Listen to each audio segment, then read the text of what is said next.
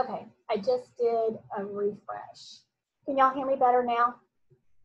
Okay, okay. Yeah, I refreshed my internet, so hopefully it'll be better. Okay. So kind of understand about the reflective essays and the discussion forums and all that kind of stuff. Any questions about those before I move on? Hi, Miss Johnson. This is Tito. How are you? I'm good, Tito. Good to see you. Yeah, I'm from, I live in DC now, so I moved here 2 years ago. But anyway, well, my quick question to you regarding the case study. So in the event that, you know, we will not be able to get a perfect score, let's say, for example, we were not able to email you ahead of time, and then we just go ahead and submitted it, and then, you know, there are some revisions. Will you allow us to do a the redo the work? Yeah, I do allow resubmissions on the major assignments. So yes, you can absolutely submit it, and if the score, now, how do I say this best? So let's say, I don't even remember quite frankly, guys, it's been a long day. I think this is worth like 100 points. If I give you 96 out of 100, I'm not gonna let you resubmit to get the full point. But if you did really badly, or you know, if you got a B and you really wanted an A, I will be happy to let you to resubmit. Does that make sense? Yeah, I think this is 70 points for our case study. Thanks, Tito. I think if I'm right. Can I do a follow-up question? Sure. Okay, so a follow-up question would be, I understand for our reading this of module 4, is that also, is the deadline also this coming Sunday, which is chapter 4? Yes, it okay. is. Thank you, perfect. Sure. And I see that Chantel asked if you've already said, sorry guys, my webcam's over here, but your screen's over here, so that's why you're seeing the side of my face mostly. So if you've already submitted your assignment and you want me to give you some feedback, you are welcome to do that. And then if you need to make changes or whatever, I will unlock your submission so you can resubmit. Okay? Hang on. Miss Tracy, can we ask questions about the case study, or are you not ready for that yet? No, of course. Okay, I have several questions. My first question is, it's unclear, and several people have asked on the discussion forum about whether or not we are to submit just the PowerPoint, or if we're supposed to submit the PowerPoint and the individual assignment, data planning.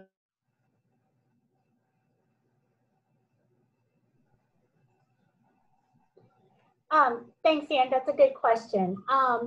The only thing you have to submit is the PowerPoint.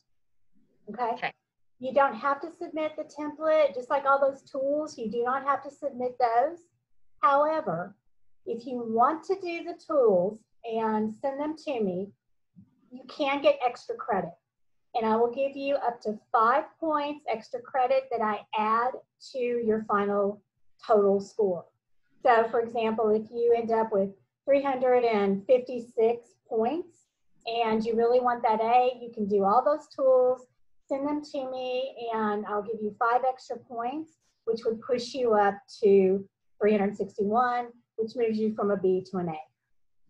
Okay, so we and don't submit the working template? in groups, like, will the entire group get the extra points?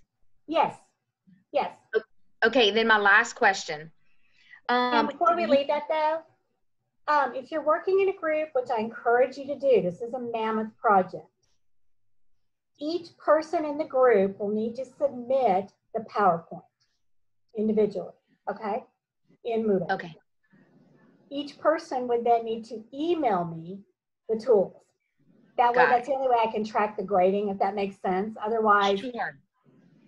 Since I didn't set groups in Moodle for the assignment, that's the only way I can do it. Otherwise, it just gets completely messed up. Yeah, sure. So, and then my last question is, you want us to do like a list of references. Mm-hmm. But if we're using the data that you gave us, that like you supplied, what references would how would we reference that? If you look at, I don't know how many of you guys use Purdue's Writing Lab. It's called OWL. There is a section that talks about in that how to cite like something that you got from your professor or in a class or whatever. So it's a really simple reference. It would just be Johnson, comma, Tracy, and then the name of the resource, and that's it. So very simple. Okay, great. Thank you so much. You're welcome. I thought I heard somebody else trying to chime in with a question. Yes, ma'am.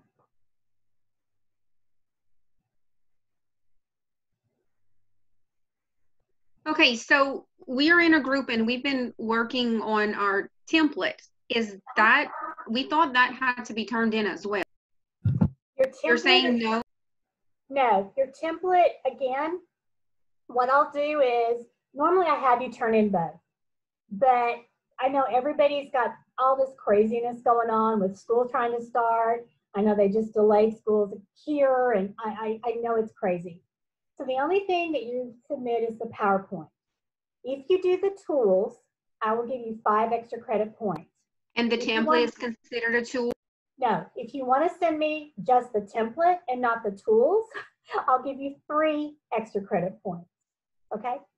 And as far as somebody's asking, are all the tools and the template for extra credit due this Sunday? No. As long as I have them the final week of the course, I will still give you credit for them, the extra credit.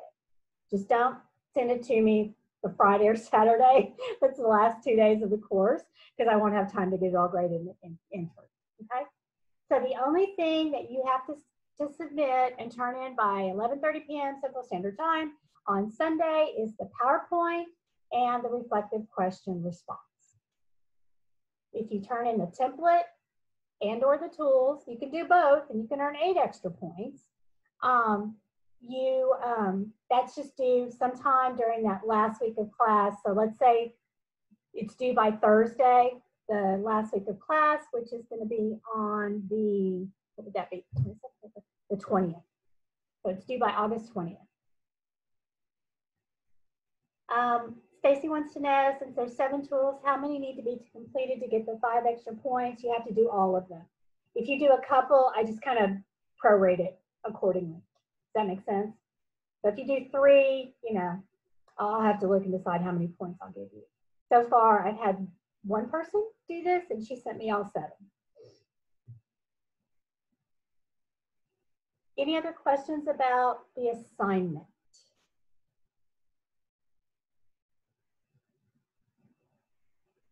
Just one question, Miss Tracy. I think it was asked by Brittany. I just feel that it's important. So she said the only thing going on in the PowerPoint are the 10 reflective questions, correct? Yes, that is correct. Yes. Thank you. Yeah, and so when you're doing your PowerPoint, you can also include a reference slide in there to handle your references, okay? I'm not going to get real hung up on in-text citations in the PowerPoint. If it makes sense to put them there, do, but I'm not going to count off if you don't do in-text citations, but I will count off if you don't have a reference slide or a reference page. Okay. And Ms. Tracy, one more question. Yes. When we are doing the slide, I'm like putting the question at the top and the answer under it. Is that what you're envisioning? That's fine. Okay. You can do it that way. There's a million different ways to format a PowerPoint, but if that makes sense to you, that is absolutely fine. I don't get real hung up on, what's the word I'm looking for? How you develop your PowerPoint. As long as you're answering those questions, and I can tell you're answering those questions, that's fine. Okay, so, thank you. I'm looking at these over here. So does each member of the group have to create an individual PowerPoint? No. So let's say you have 5 people in your group. You will submit, each one of you will submit the PowerPoint. It will be the exact same PowerPoint for all 5 of you. I would encourage you on the first slide of your PowerPoint to include your group members' names, just so that I can kind of track it accordingly. Okay. Let's see. Yes, the PowerPoint and reflective responses are due Sunday. Tools are a bonus. Tools in the template are a bonus, not due until August 20th. So how many slides? At the minimum 10, no more than 20. I think I said 10 to 20 and then 10 to 16. Yeah, again, minimum 10, no more than 20. And you don't get more points if you do 20 than if you did 10. It's about content.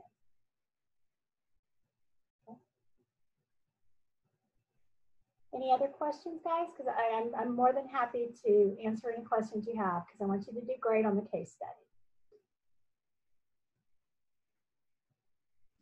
Miss Tracy. Yes, ma'am. Hey, Brittany. Hey. I think you said, I'm not sure, that the next case study, the one that opened up in module 4, builds off of the first one. Is that? Hang on one sec. Let me switch screens here and I'll show you. Is that being done individually or in groups as well? Hang on one sec. Okay. I'm just going to share it so everybody can see it. So I'm going to show the sample. So give me 1 second here to share on my computer if I can find how. There it is. Sorry, I've got 2 screens going and sometimes I can't see what I need to see on either one of them. Here's my toolbar to share.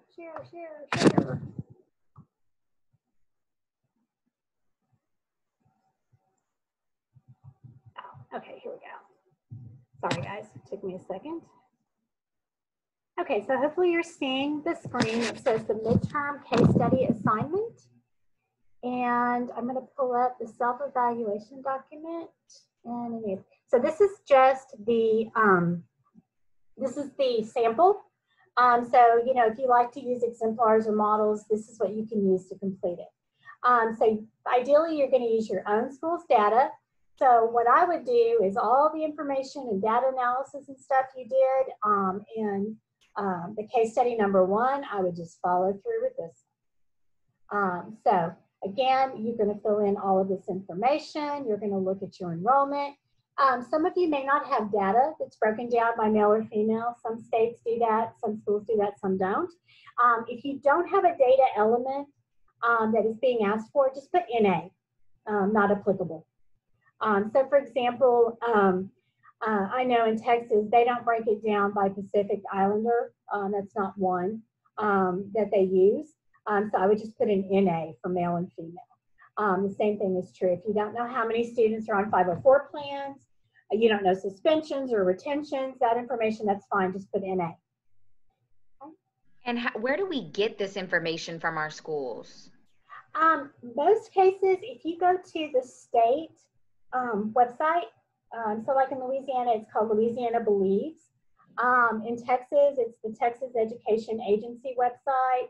Most states have an education website, and if you just do a Google search, you know, put in a state name and, you know, state education website or whatever, they will break this kind of information down for you, either through something called a report card, a data run, or whatever. Now, like I said, this particular template is very, very specific. And if you don't have access to this kind of data, that's fine. I'm not going to penalize you. You can only work with what you have. If you're using one of the data sets that I've given you, you're going to have pretty much all of this data and information. Okay? So then what is distinctive about your school? So if it's your school, you obviously know some of these things. If it's a school you're not familiar with, I would just do some research. Again, so for example, one of the data sets I gave you guys for middle school is Benton Middle School here in Bossier City, Louisiana. If I do a Google search, I'll find out that they have the state championship archery team, that they, I don't know, I'm not as familiar with Benton Middle School as I am Benton Elementary, but you'll see lots of information you can put in here. You don't have to list 100 things. You don't have to list even a particular number. You just give me some sense of what makes this particular school unique, okay? How do you know? So, you know, see the responses, what are your notable strengths? And again, you know, this is basically just reiterating kind of what you put up here, okay? So if you list, let's say 15 things here, you may want to narrow this down to the 5 most important. Okay? So what are your base areas for improvement? Most schools, it's actually if they're a Title I school in particular, they're required by law to post their school improvement plan or their campus improvement plan, whatever you call it, on their website. So you should have access to that. If you don't, and it's your own school, you probably know what their areas are that they need to work on. The data sets I gave you, again, a Google search will pull up those campuses improvement plans. Okay? So again, you know, you can use this as a model. Some of this information is going to be very much the same. And like I said, it's really very subjective. So, you know, I'm not going to be like, you know what, they chose, I'll pick on one of my old schools, MacArthur High School in Irving. And one of the things that's distinctive about that school is it was a national Gruen school with that something. They didn't put that on there. That's not what I'm going to do, guys. I'm really just looking to make sure you're understanding and applying what's most critical, okay? So, I'm not going to walk you through all this, but if you guys have specific questions about this particular assignment or document. If I worked by myself on the first case study, can I join a group on the second one, or do I need to just do it alone? Hi, Kaylee. I think you can absolutely join a group. Again, this is a massive, massive assignment. So I highly encourage you guys to work in groups. People have been posting, I know, in the instructor virtual office, looking for group members. And if you're already in a group or whatever, you know, maybe reach out to Kaylee and ask her to join you guys too. But yeah, either one's fine. And I did, like I said, I encourage you to work in groups. It'll be the same, excuse me, issue. Each group member will need to submit the template individually, even though it'll be the same for every single group member. You can use the same school as you did in the first case study, or if you want to switch to a different school, that's fine too. If you're really struggling to find the data that you need, you may want to switch schools. I will tell you, only because I know this firsthand, if you go to the Dallas ISD website and you look at some of their schools, they're a little bit older now. They're probably maybe 3 to 4, maybe 5 years old. They have what they call campus data packets that are extremely, I mean, they're like 40 pages long. There's more data in there than you could ever possibly want, but it will make doing this much easier. Other districts and schools may do that. I just know for sure that Dallas has those. So it's just dallasisd.org. And then you can do the search bar campus data packets, and you'll get a listing of 205, 210 schools.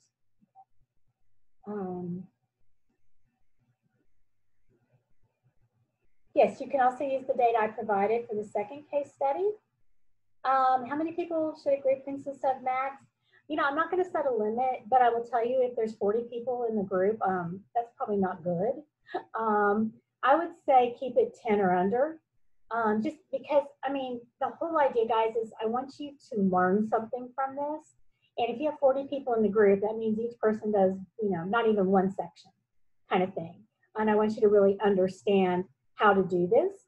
For those of you that aspire to be principals or assistant superintendents or a coach or whatever in the future, you're going to spend a lot of time doing stuff like this. So I want you to understand it. And also too, if, you know, how impressed would your principal be if you're a teacher that you come back and go, look what I did, you know, to start the school year. So it's really more about the learning. Okay, I already see some people negotiating groups. That's awesome. Oh, thank you. And Marissa also in the chat shared the link for the enrollment data for Louisiana schools. So if you're wanting to do that, you can just pull that up. Thank you, Marissa. That's awesome.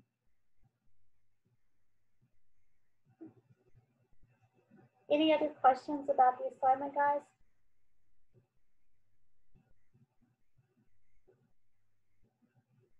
Going once, going twice? Okay, so what I want to do now is let's just kind of walk through, hang on, let me close some of my screens out, guys, real quick. let's talk a little bit about the PowerPoint for tonight. And again, I'm having these crazy issues with sharing, so let's see if I can share my screen. PowerPoint. Screen one. Okay. So I'm not going to read. Can y'all see the PowerPoint okay? Thumbs up? Okay, thank you. So I'm not going to read this to you. You guys are, you know, graduate students, you're intelligent, all of that. But just to kind of give you an idea. Hang on, let me start from the beginning. There we go. All right, so let's talk for a minute about data analysis. There's a lot of misinformation, I guess, out there about data and how to analyze it effectively and use it. But, you know, this little graphic, I think, really sort of sums up why data is important. So data gives us information. That information leads to knowledge. Once we have that knowledge and we apply it and use it, we then generate more data. So it's very cyclical in nature. Also, too, you know, in the book Data Driven, you know, by Paul Bambrick, he talks about what it means to really be a data-driven school. It's sort of become a catchphrase. I think some of you are aware, I oftentimes, I have a consulting company, and so a lot of times I do grant reviews for the U.S. Department of Education. And I just finished a round of those. And I thought it was really interesting how many people used or described their schools as data-driven. But then the evidence that they gave to support that they were a data-driven school absolutely showed they were not a data-driven school. So it's sort of become a catchphrase. But in the real world of being a data-driven school, there has to be action behind that data. So data is a way that we know we express numbers in quantifiable ways, but data by itself is it's really not useful to us. Even historical data is not terribly useful to us. So I know a lot of principals, I was guilty as well, you know, spend the first day of, you know, teacher professional development reviewing all the data from last year. That's great. You know, certainly you want to look at some trends, you want to do some celebrations, etc. But that is historical data. So, for example, the algebra results that the school got from last year, those aren't the same students who are taking algebra this year. So if, for example, your algebra students didn't do very well on solving polynomial equations, that doesn't mean that your students that are in algebra this year are going to have the same issues. So we have to also understand the context. We have to be able to use that analysis to interpret the data in meaningful ways. Data is essential to be used in schools today, as well as in businesses and other entities. We also need to make sure that our data is organized. So we have to look at how we're going to organize that and transform that data into usable elements and pieces. So if you think about how we weed, there are schools that, based on their knowledge and how they apply things, they're going to fall into one of four quadrants. So Michael Fullan talks about in Leading in the Culture of Change that knowledge really is a social process.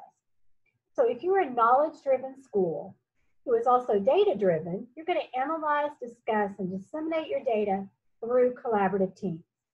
So for example, what I would do if I were still a high school principal now is I would break that data into pieces. And I would give that algebra data to my algebra teachers. They're going to discuss it, they're going to analyze it, they're going to look at it, they're going to decide what applies or what is a trend over time, how that's going to apply to how they teach this year. They're going to own it. I don't need to do all that data disaggregation. I'm going to do some of it because I need to know where we stand as a leader, but I'm going to let the people closest to the problems actually own their own data. When we do that, we move from a rule-driven school or a tradition-driven school or even a conflict-driven school into the quadrant of leadership, D, that is the most effective. That is where we create a culture that embraces collaboration, knowledge, and information across every single member of the faculty and staff. The information and data is not owned by a single person. It's owned by multiple people within the institution. We also know that the only reason we should be doing data analysis is to improve instruction, as well as to improve elements of the school's culture. Now, a lot of times people get confused about the difference between climate and culture. Climate is a very specific thing, and it's basically, in a nutshell, the feeling you get in a school. So, for example, I can walk into a campus, even if it's one that I've never been to before, and within 5 minutes, I can tell you what the climate is. Climate is that feeling. Culture is something that is much more deep-rooted and deep-seated within the school. Culture is the how we go about doing the work. How do we address our students? How do we work on instruction? How do we do data? All of those kinds of things. So data analysis is critical as a part of building that positive school culture. So oftentimes we quote, analyze data, and we're like, oh, done that, check it off, and we move on. But in reality, data analysis is the first step to designing quality instruction. If we don't analyze the data and know where our students are, understand where they want to go and where we need them to be, then we're wasting our time. That's why I say historical data is only marginally useful. What really matters is a tight alignment between the curriculum, the instruction, and real-time assessment to see where our students are and to look at their progress across time. So whether it's progress monitoring, benchmarking, whatever, that's the kind of data that we should be spending the most time looking at, using, and understanding. We also know, just like this project, that collaboration is critical to really doing the most effective kind of data analysis. So when we collaborate in groups and we look at and share assessments, curriculum standards, as well as the data, then that's when we move to the highest level of understanding, and we'll see the biggest gains in student achievement. So when you're doing data analysis, for those of you that have taken EDL 700 with me, or if you're in it now, Dufour talks about that there's 3 questions that should be asked within an effective PLC. The same thing's true when your PLC or your professional learning community is analyzing data. What's working, what's not working, and what are we going to do about it? So for example, we find out that we gave, I'll go back to my algebra example, we did a benchmark in algebra come about October, and we found that about 60% of our students didn't do well on the statistical analysis portion of the benchmark. So now that we know that, that's a pretty high percentage. So we have to look at that and ask ourselves, okay, so for the 40% who mastered that standard or that concept, what did we do that worked? But for the 60% who didn't, what did we do that's not working? So you delve deeply into the instruction. You might want to look at student work samples. You might want to look at how that was assessed on the benchmark to determine what worked and what not. Once we have a pretty good understanding and responses to those 2 critical questions, the next step is, what are we going to do about it? So how are we going to plan instruction to reteach and remediate for those students who didn't master? What are we going to do to enrich those students who did master that particular standard? And how are we going to make sure that they maintain and master that standard until we get to the big assessments at the end of the year? We know too that data meetings are critical. And, I've given you a picture here of what a really effective data meeting might look like. Data meetings should occur approximately every 2 to 3 weeks, or at least at the minimum twice during a grading period. And this should be sacred time, and it should focus only on data. I can't tell you how many data meetings I've walked into and everybody's talking about, so what are we going to do for the field trip next week? How much money do we have left in the budget, etc. This should be a sacred time where all we're doing is looking at, talking about data, and asking ourselves, what worked well, what's not working, and what are we going to do about it? Data meetings, if you're in a professional learning community and you meet, let's say, every week, data meetings are the foundation of the rest of the work you're going to do in that professional learning community. I'm not going to read all this to you, but you know, for all of those things that you may learn when you go into professional learning communities, etc. You know, we know big meetings have agendas with time limits, roles and responsibilities. There should be established norms and expectations. We should use, you know, agreed upon protocols. You can use them from data-wise. In your textbook from Bambrick, there's some really great protocols and tools that you can use. It also, as we said, and I can't reiterate this enough, we have to identify the strengths, weaknesses, and the reteaching needs. So you'll see up here a data meeting agenda that you may find helpful. You know, so what do we do in tier 1? What do we do in tier 2? What does that look like? So tier 1 focus, you know, maybe those students who, you know, need to improve and we have to do differentiated instruction. Our second focus, the tier 2 kids, are those that we need to find them and just watch them. So it can be very simple, but regardless, whatever you do when you focus on data, it will have a very, very profound impact if done well with instruction. So how do you establish long-term achievement?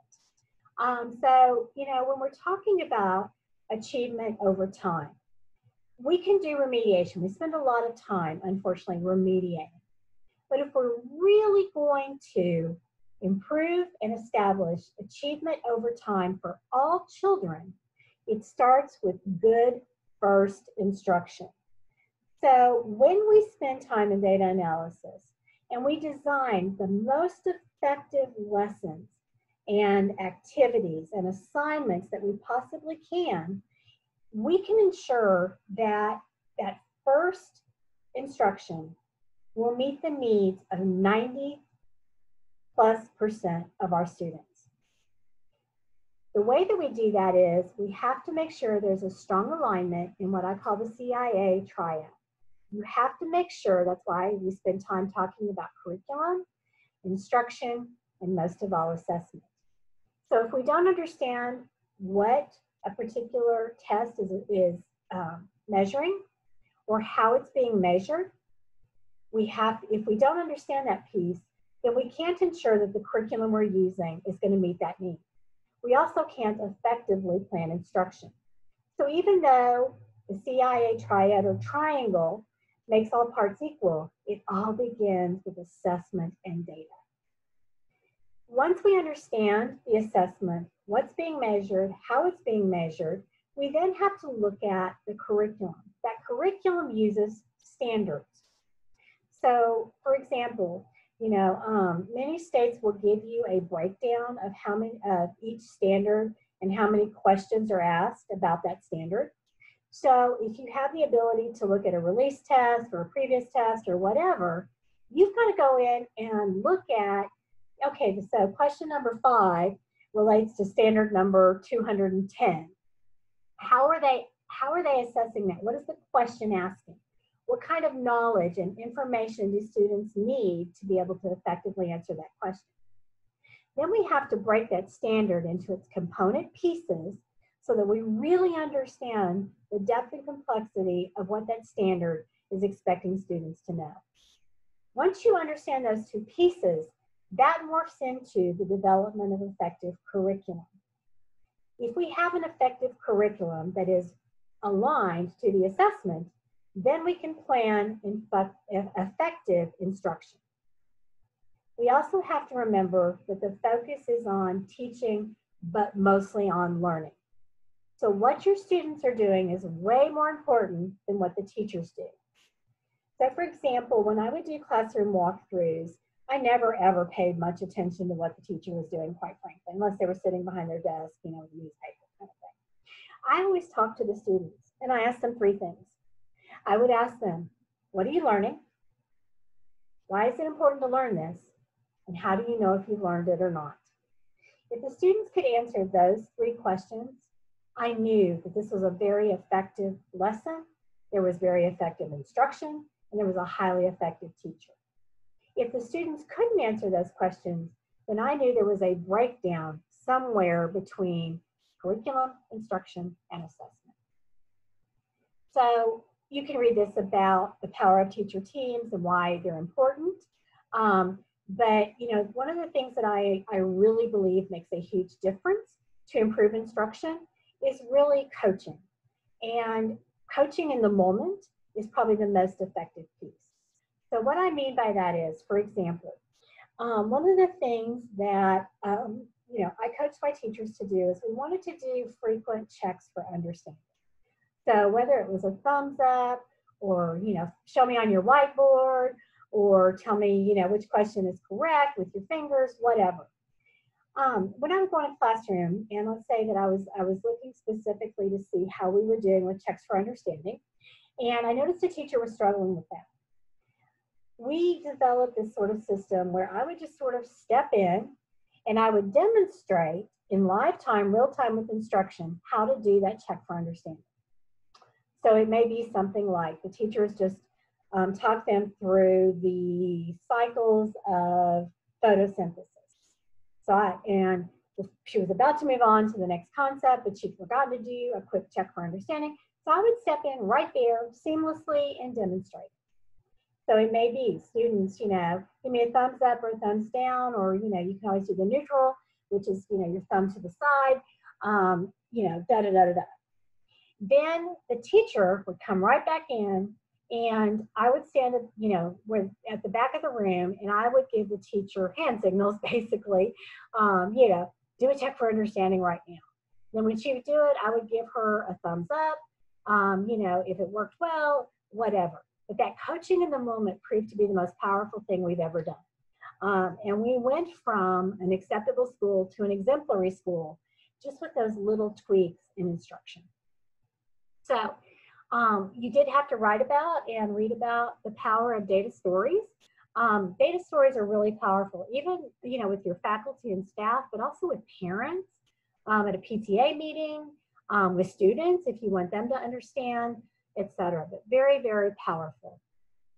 So I'm not going to walk you through all this because you guys have had, you know, you've watched the video and stuff like that. But the storyteller really has such a key role and will help you to understand the data better. Okay? So again, here's some additional resources if you want to pull those up, if you think this is like a really important idea, but you don't have to.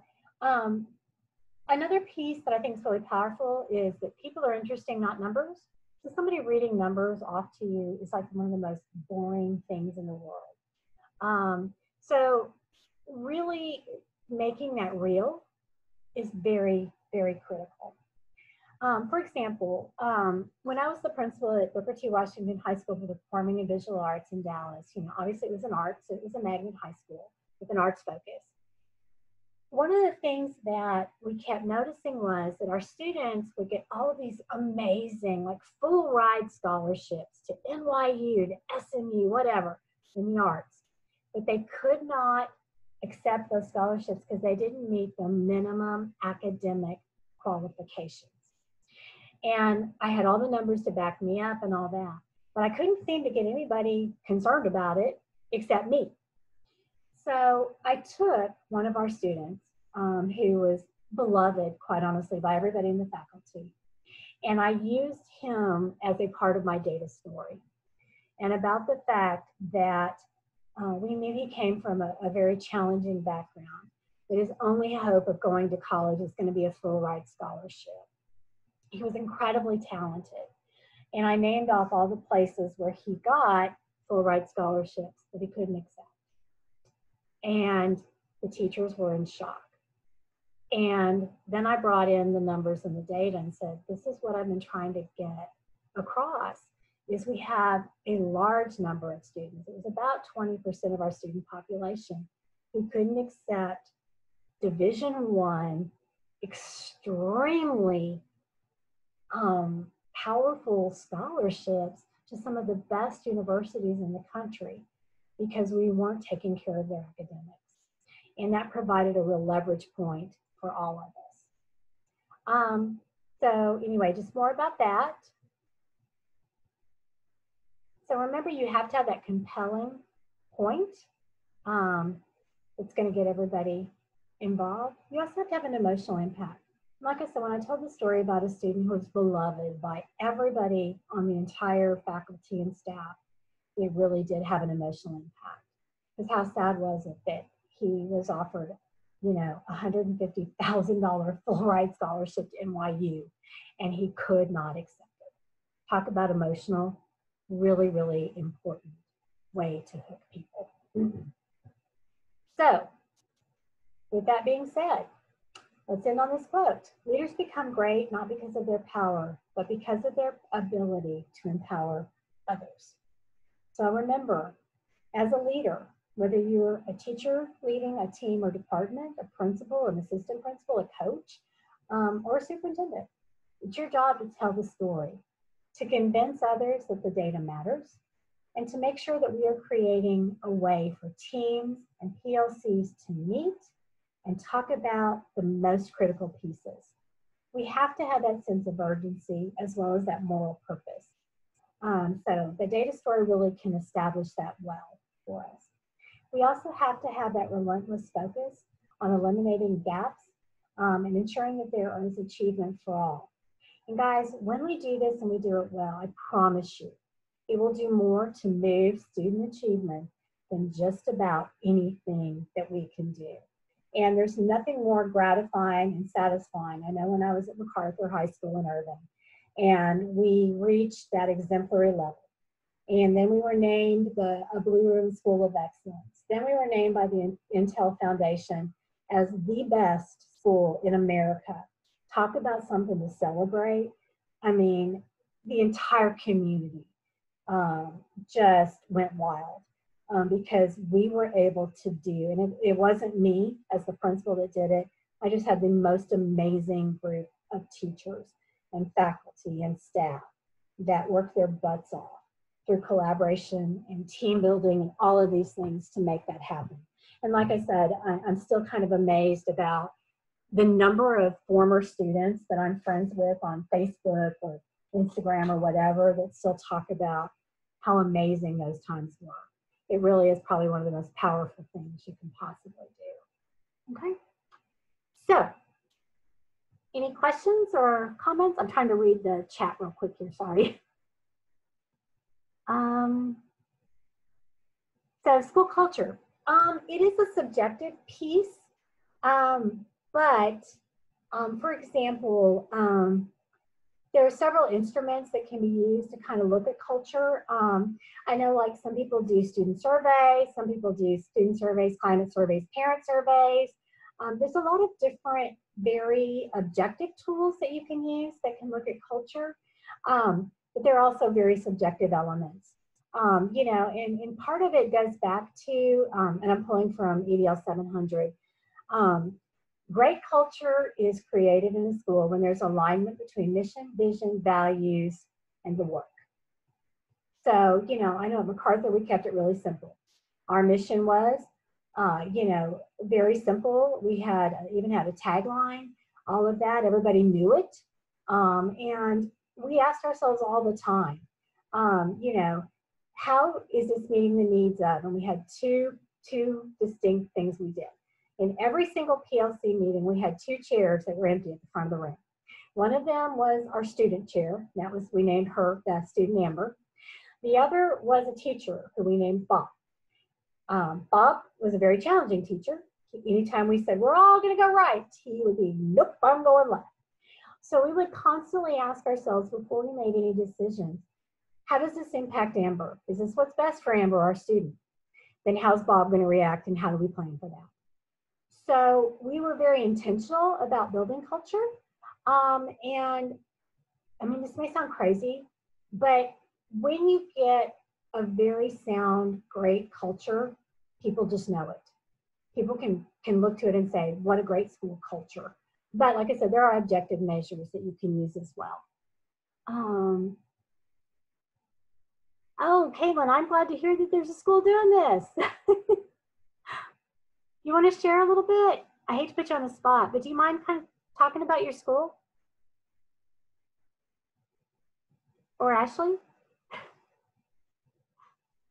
Just unmute yourself.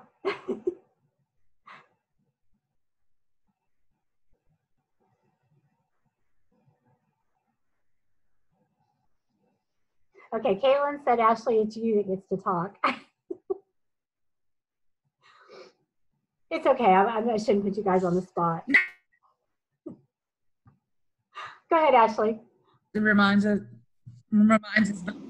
exactly what we go through when we sit in our PLCs. You know, we all have our packs of data and we have to compare, you know, find those pieces that are those areas where, I mean, it does. It sounds exactly like what our PLCs look like at our school.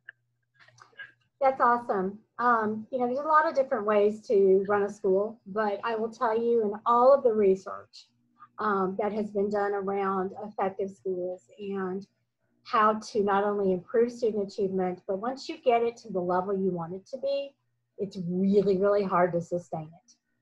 I know we worked harder to sustain that exemplary rating than we ever did getting to it. And so all the research says that if you will follow basically the model. Yeah, I'm sorry, Ashley, go ahead. No, it's okay. We do find ourselves reverting back to our old ways, kind of like you said, when you walk in data meetings and you hear them talking about the budget and what we need to do for field trips. And we do, I mean, we do it still, but, and you just know when you walk out of those meetings and you go, okay, we didn't get anything out of that. Yeah. That was a waste. Yeah, so following, you know, there's a different protocols. Driven by data is research proven, as is the DataWise project from Harvard. That's data proven. And the PLC framework and information that Dufour started back in 1998 are proven strategies that work. So if you're doing anything else, you know, there's no magic bullet program, you know, or anything like that that you can do. It all comes down to people understanding the data, looking and making sure the curriculum is good and it's going to meet the needs, and aligning that to assessment. And I'll give you a great example. How many of you guys are in districts or parishes where the district gives you the curriculum? Just kind of wave at me and tell me if you're in that position. Okay. When I was principal at Booker T, and I told you, you know, our kids were soaring in the arts and we weren't meeting their needs academically, I was really hammering my teachers. Are you teaching the curriculum? You know, is this aligned? Blah, blah, blah. And I had a very brave group of people who would push back against me, which I needed. And my science department chair looked at me and he said, Tracy, he said, the curriculum sucks. And I'm like, but we're supposed to follow the district curriculum. And he's like, it sucks. He said, it doesn't assess, it's not aligned, all of those things. And he said, well, you trust us as department chairs to do what we know needs to be done and not follow the curriculum. He said, we'll pull the good pieces, but we'll create our own. And, you know, as a leader, as the principal, I knew my entire job was on the line if we didn't achieve what we needed to. But I knew I had amazing teachers. And I said, sure, I'll trust you guys. So I turned them loose. And they tore that curriculum apart. They pulled some good out of it. They created some other stuff. And our scores went through the roof that year. And I was flabbergasted. I never expected, I knew we'd probably do okay, but I never expected. So much so that then I'm getting calls from the curriculum writers, you know, at the district level, like, what did y'all do? And I said, I let the teachers teach what they knew needed to be taught. We quit using your curriculum. So the byproduct of that was that suddenly all of my teachers, they wanted them to be the curriculum writers for the summer. But there has to be that organizational and relational trust to let teachers do what they know needs to be done and equipping them with all kinds of tools. Make sense?